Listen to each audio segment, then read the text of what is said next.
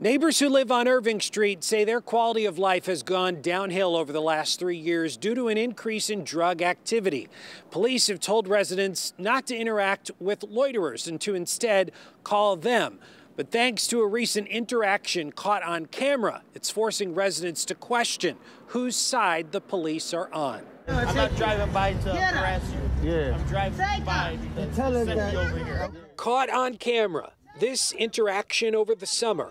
A Hartford police officer responded to a resident concern of loitering on Irving Street.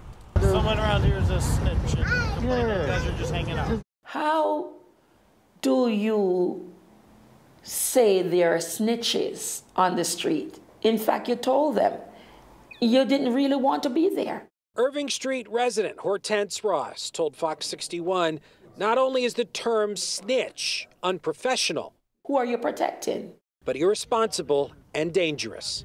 You put a target on my back. Irving Street residents say loitering is just one of the neighborhood's many problems.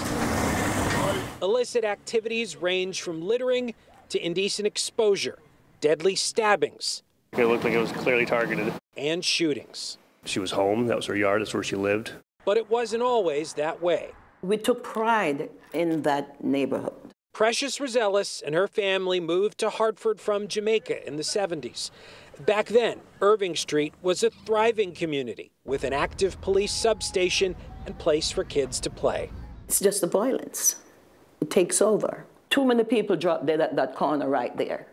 And people would come and say, Precious, is that your street again? Pastor A.J. Johnson of the Center for Leadership and Justice says requests for mediation have not been productive.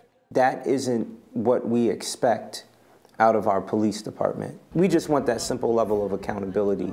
Both Precious and Hortense say they feel vilified and abandoned, but are hopeful. I am trusting that there can be a change. Refusing to give up on the city they call home. My friends move out of Hartford. They said, Precious, when are you going to move out of Hartford? I said, I'm not leaving Hartford. I love Hartford. I see the opportunity. I reached out to the Hartford Police Department, but they declined to comment on this story.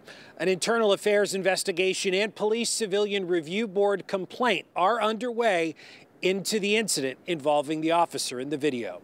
Reporting in Hartford, Matt Caron, Fox 61, Connecticut's news station.